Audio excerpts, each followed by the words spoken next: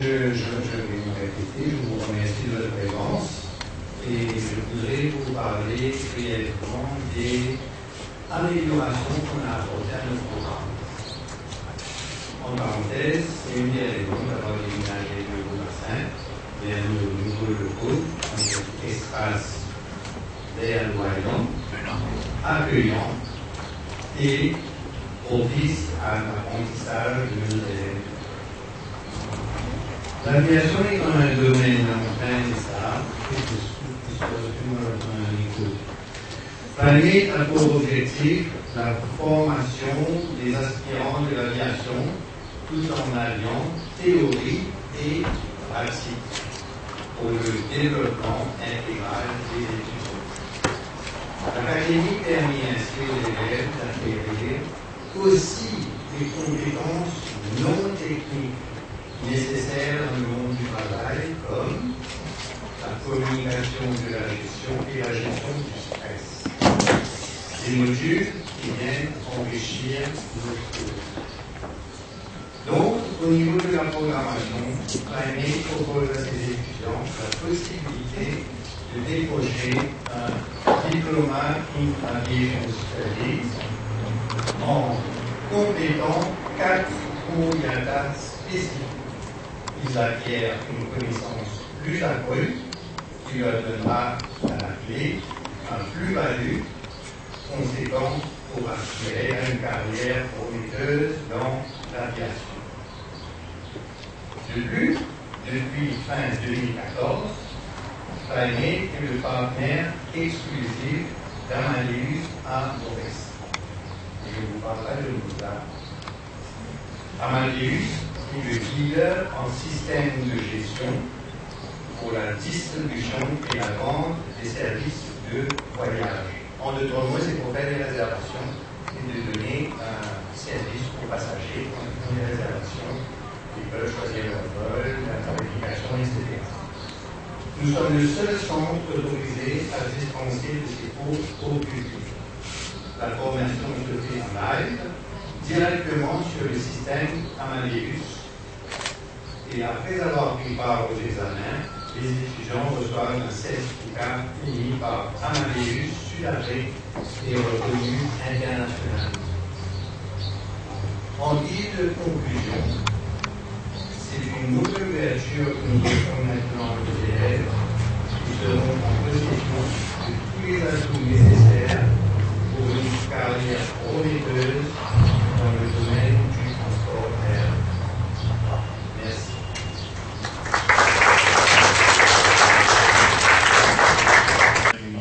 This evening to check if my communication skills are still updated, and that you will not be all sleeping after 5 seconds. Hopefully, I hope I will be up to their expectations.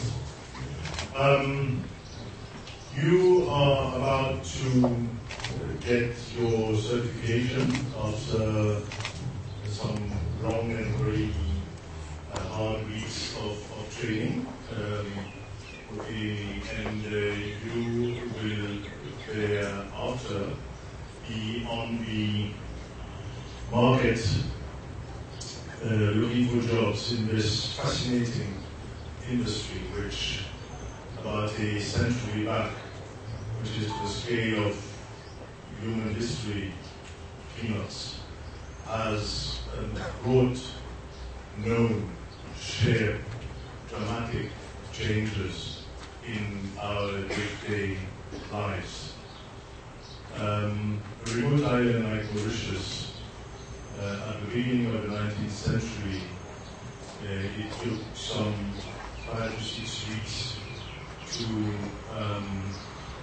take a ship from here to go to Europe, 3 weeks to Bombay or Calcutta, a little more down to Melbourne, at least 4, 5, 6 days or more to South Africa to Mombasa. Today overnight, if you're taking a night flight, you enter the aircraft and have dinner, watch a couple of movies, and wake up next morning in Europe, in hubs like London or Paris, Charles de Gaulle. Vous allez certainement, si vous êtes là aujourd'hui, c'est que vous êtes passionné. L'aviation est avant tout, le transport aérien est avant tout une question de passion, mais aussi de passion qui se couple avec l'exigence et des valeurs et une intégrité sans concession. Je le répète, qui ne supporte pas de concession, encore moins des compromissions. Le compromis, éventuellement, mais pas de compromission.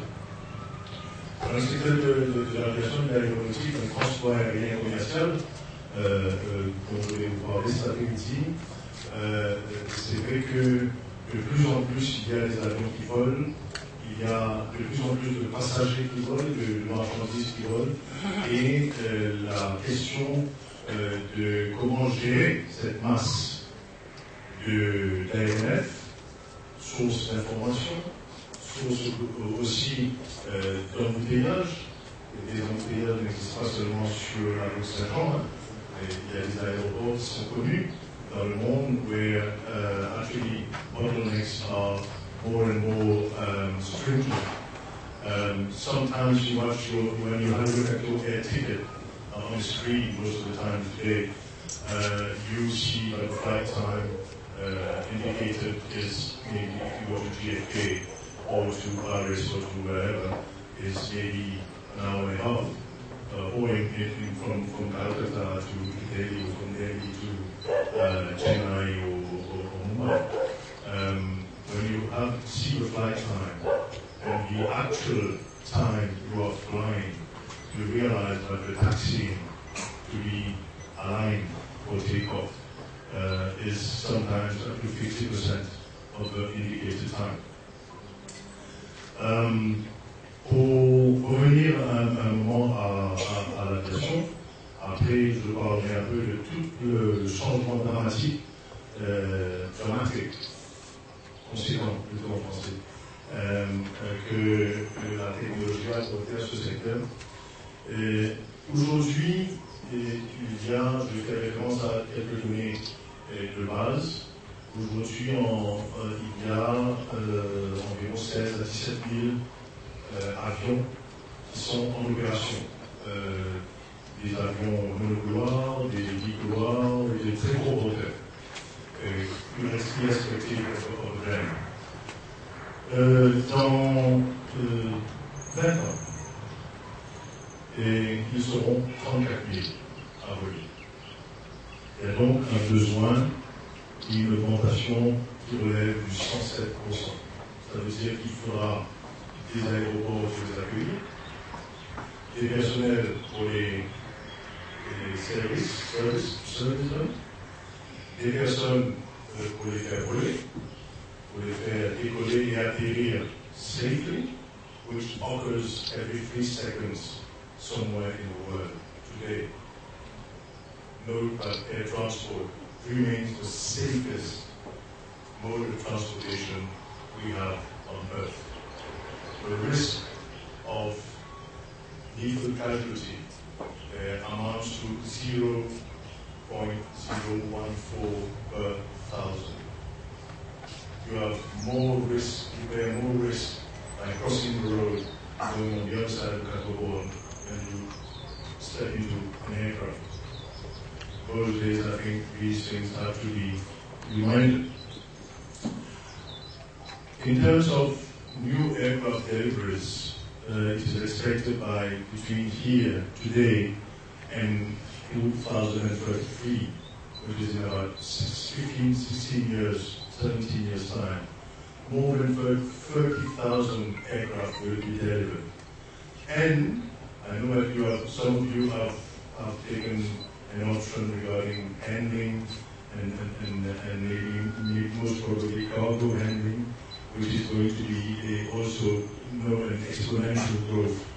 We have today something like 1,600 aircraft flying, and by 2033, the increase will be 65% to 2,645. and which will represent something like 800 new aircraft dedicated for air freight transportation. So between here today and in 15 years' time, there will be 31,000 new aircraft. Most of the aircraft will be single-aisle, donc c'est l'équivalent de la famille A320 Airbus et de la famille 737 Boeing et les autres dérivés. Environ 8000 aéronefs de double couloir, double aile, et 1500 de very large aircraft, famille A380 pour l'instant. Il faut savoir que dans le secteur où vous allez commencer à mettre, vous avez déjà un pied à l'étrier, et j'espère que très rapidement vous serez bien en selle, pour utiliser une analogie avec l'équitation, et que le cheval ne fera pas le refus de ça, et que vous arriverez à franchir les obstacles en minimum de temps et en acquérant le maximum d'expérience et d'expertise. Les monocouloirs sont de loin, de très loin, la grosse majorité de ces avions qui vont être livrés, plus de 22 000, les bicouloirs long courrier environ 8 000 et 1500 de très gros porteurs. Et les chiffres dont nous disposons et dont je fais mention aujourd'hui, qui datent de fin 2014, parlent de l'augmentation du growth, net GDP growth de plus 5,6% par an, ce qui est, je vais dire suivant, plus 56%, 5,6% de passenger growth par an. Donc il y a de plus en plus de gens qui vont voler et décoller et atterrir, ce qui dépasse très largement la croissance en termes économiques. Et cela est une tendance, it's a world trend, and within this trend, there's something which is really, really important that you bear in mind, is that the emerging countries who are now just taking off or aligning on to attain the runway or just taking off will continue to lead the pack in terms of traffic and volume of cargo and passengers transported. But the pattern is more or less the same whether you look at the advanced economies, mainly northern and western economies, compared to emerging economies. The pattern is the same, but by far the emerging economies are about a twofold ahead. And this also is explained by the fact that the middle class segment in the emerging economies is really going to have an exponential growth, whereas in, for example, the middle class in Europe and the Americas, Northern Americas, will represent less than 1 billion people, whereas in emerging countries from now today, they represent really something like 2.3 billion people who will be part and parcel of this middle class. There will be 5.3, nearly 5.4 billion in 2033, which is an increase of more than 100%, so a twofold increase. I was mentioning before that the growth is really impressive in developing economies. And by this I mean, the two majors are China and India, Middle East, Asia Pacific, Africa, the former USSR, Eastern European countries, Latin America, and globally Eastern Europe. Western Europe, North America, and Japan will count for some 1 billion people. Count today for 1 million people traveling. And they represent only a growth of 4.2%, whereas the growth expected in the next 20 years will be around 6%, and representing more than 6 billion people who will achieve and see an increase in the, not only the wish, pas seulement la volonté, l'envie de voyager, mais qui pourront effectivement voyager. Aujourd'hui, c'est environ 22% de la population des pays émergents qui ont effectivement fait un voyage. On ne va pas rentrer dans le détail de la configuration de ce voyage, mais en 2033, cela va représenter 66% des pays émergents. Et quand vous savez que l'Inde et la Chine, ça va faire au moins 4 milliards de personnes en 2033, combiné, vous voyez un peu le shift to the east that air transport will cover. Il y a une chose aussi qui doit être rassurante pour vous. C'est que si vous avez fait cette formation, c'est aussi parce que vous êtes passionné par ce secteur et je pense que je n'ai pas le doute que la formation que vous avez reçue ici vous a donné les moyens et les outils et le savoir-faire pour utiliser ces outils afin de maîtriser cette passion. Ceci est très important, surtout lorsque vous êtes dans une cabine où il y a 300 personnes, 500 si c'est un 380, 700 si c'est un 380, configuré pour le marché asiatique. Et donc, nous sommes dans une configuration où tous les 15 ans, à partir de maintenant, le marché et les volumes de l'aviation civile va doubler. Je ne sais pas si vous voyez ce que ça représente. Et aujourd'hui, je crois que c'était la semaine dernière, le constructeur européen Airbus a livré son 9 millième appareil, de la famille 321, et a encore du travail à ce jour, entre 8 et 9 000 aéronefs à être livrés dans les 8-9 ans à venir. Ce qui fait que la cadence d'aujourd'hui, qui est à peu près les mêmes pour les constructeurs, les avionneurs, d'environ 600 avions par an, ce qui fait 2 avions par jour, va passer à 1000-1200 dans les 5 ans à venir pour pouvoir ramasser le bateau. Maintenant, si vous le voulez bien, je vais faire un petit retour en arrière. Pas très longtemps. Vous avez, je pense, en moyenne 20 ans. Ceux qui ont pour les femmes.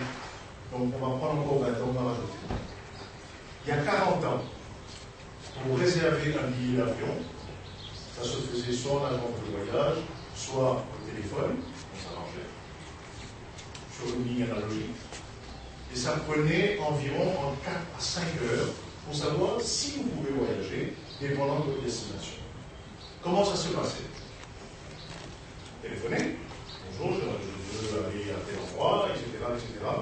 On vous posait à l'époque la question fumeur, parce que vous avez plusieurs options. Il y avait quelques options comme ça. Et la dame raccrochait en disant je vous rappelle. Si c'était à 3 heures de l'après-midi, elle vous rappelait qu'elle va jouer le lendemain. Parce qu'il y avait dans un livre, un boutin, vérifié, et puis elle revenait vers vous. Et ça pouvait aller comme cela si vous avez des exigences précises pendant un jour ou deux. Aujourd'hui, une compagnie comme EasyJet, Ryanair ou EasyJet, avait réalisé, et ça c'est tout récent, avait réalisé que son niveau de commande was actually going downhill. So we carried out some research and realized that from the internet, and by internet I mean this is very old-fashioned one, you're much more smarter than I am, because your phones are smartphones. Smartphone is today the principal in the emerging markets and in the established markets, the main vector of reservations for the airline industry. Okay? There are some countries where payment through the internet is still problematic. But Ryanair actually realized that its rate of reservation through the internet and through the smartphones was going down. The research they carried out to inquire about this trend demonstrated that to be able to get on the site and have a firm booking of your trip took 17, not minutes, clicks. And after 5 or 6 or 7 clicks, the customer was bored and he shifted to competition. Today, Ryanair's reservation is achievable in 3 clicks. 3 clicks. All touch on your touch screens. I'm still talking with clicks regarding tout ça pour dire à quel point la technologie aujourd'hui est un driver, a major driver of air transport. And that social media plays a hell of a role to bring down or to praise the service obtained on both, and this makes a difference. And this is where you will have tomorrow, hopefully in a very near tomorrow, to make a difference. Because a good experience in the old days took some time to spread around your family, friends, relatives, colleagues. Today, by TripAdvisor, a good or bad experience takes one click to go all around the world. Where are we? Well, so, basically, the air transport part of traveling today is shrinking. Toutes les compagnies, qu'elles soient low cost, mainstream, national carriers, etc., ont la même vocation. Pick you from an airport, take off safely, treat you with no rest on board, and come down safely, land to your destination. Today, with technology, with social media, with smartphones, the traveling experience starts where you are and continues down to where you want to ultimately go. All of this becomes a series of segmentation, whereas if not many of us can afford to travel by private jet, but everybody, and this you have to really have it percolate down into your mindset and to recover your attitude in your job. But everybody individually, from his cell phone, from his smartphone, from his desktop, is entitled to prepare, plan, experience a unique travel experience. Tout le monde ne veut pas voyager en private jet, mais chacun peut, avec des coûts associés, qui sont des sources de revenus pour les airlines, entre autres, peut formater son voyage à sa façon. Qui voyage en business, qui voyage en affaires, qui voyage en leisure, qui voyage en mainstream to voyageant, low cost to voyageant, whatever, low frill, whatever. Chaque individu, personnellement, est une personne humaine qui a des attentes, qui a des besoins, qui a des envies, qui a des coups de cœur, qui a des impulsions, que la technologie permet d'identifier et de transformer en satisfaction pour la clientèle qui va se répandre à travers la toile, mais en même temps, qui va permettre à l'airline, dépendant de son positionnement stratégique, son type d'avion, le type de siège, etc., il y a tellement de paramètres, de lui proposer une expérience unique dont elle va faire part. Qu'elle soit positive, hopefully, we be okay, et négative, là, just too bad. Donc voilà ce que je voulais partager avec vous. C'est un métier, un secteur plein d'avenir, extrêmement compétitif, très exigeant, mais basé sur les valeurs humaines, de respect, de compassion, d'attention. Nous avons face à nous, quand vous voyagez, lorsque vous voyagez, vous attendez, vous êtes l'unique personne à bord. Et you expect to be treated as a unique individual. Que vous avez exprimé dans vos choix par rapport à votre trajet avant. Et les compagnies qui réussissent aujourd'hui sont celles qui savent prendre en compte et prendre en compte cette aspiration du voyageur de demain. La même chose, bien sûr, s'applique pour le fret, mais avec d'autres paramètres, avec d'autres éléments. Pour terminer, je vais vous raconter l'histoire de Londres. Il n'y a pas de Londres ici. Il y a l'avion quitte Paris, Charles de Gaulle, sur une compagnie X, et dernière personne à monter à bord, c'est une blonde un peu barbigueule. Et elle arrive, pouf, elle est fatiguée, la saison shopping, elle va retourner à New York, elle se pose, le premier fauteuil, first class, elle s'assied là, elle dit, le test qui arrive, il dit, excusez-moi madame, est-ce que je peux voir si vous êtes bien confortable, le petit appartement, etc. Je suis dans la paix, je ne veux pas vous parler, je me suis assis, je suis posé là, je ne bouge pas. Et madame, on attend les consignes de sécurité, on attache sa ceinture, on décolle, etc. Et la personnel de cabine va voir son chef de cabine et dit on a un problème. Même topo, la chef de cabine qui vient et qui lui dit voilà, je suis là, mais vous oubliez, vous n'êtes pas là, on dit ça se passe. Ça limite se passe peut-être un. À l'époque, il n'y avait pas encore les cockpits qui étaient sécurisés. Par le commandant, on sort. Suite la situation qu'on en sort, ça s'est 10 secondes après la blonde se lève, quand tout s'est accueilli. Sur le coup aussi, vous êtes vraiment une mort certaine, la fois que je changeais de compagnie, etc. Et là, ça sort avec. C'est le chef de cabine. Et la il dit, mais comment est-ce que vous avez fait? Pas de problème. Je lui ai tout simplement dit que la ronde d'appareil n'allait pas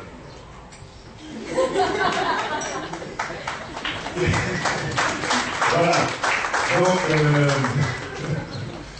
et voilà ce que je voulais partager avec vous. J'ai dû laisser avec l'administration de l'école quelques documentations de ce qu'on appelle les documents de focus, sur lesquels je me suis basé pour partager cette expérience, ce parcours que je fais moi depuis 20 ans.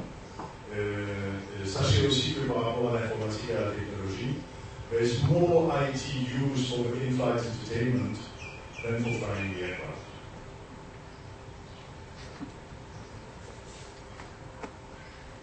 Et c'est une indication de la personnalisation à l'extrême. Chaque personne peut choisir son propre programme.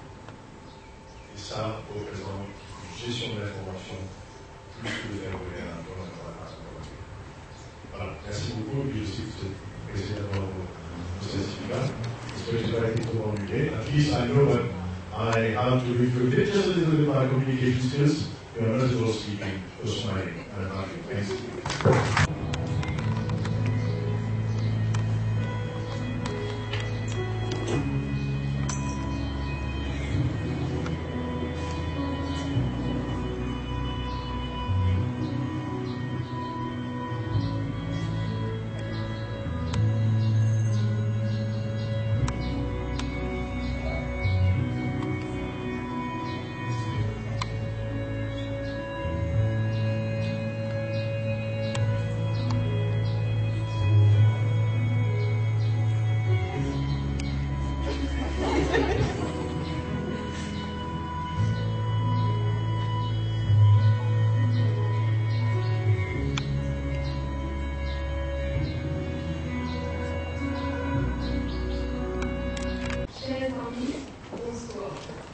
Je suis très émue et honorée d'avoir été invitée à prendre la parole à l'occasion de la remise des diplômes de la promotion.